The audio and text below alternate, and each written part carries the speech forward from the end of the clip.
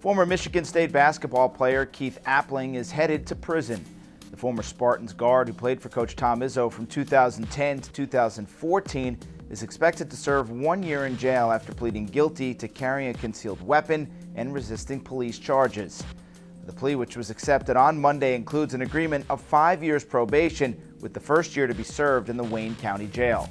Now, along with playing at Michigan State, the 24-year-old also had a brief stint in the NBA with the Orlando Magic.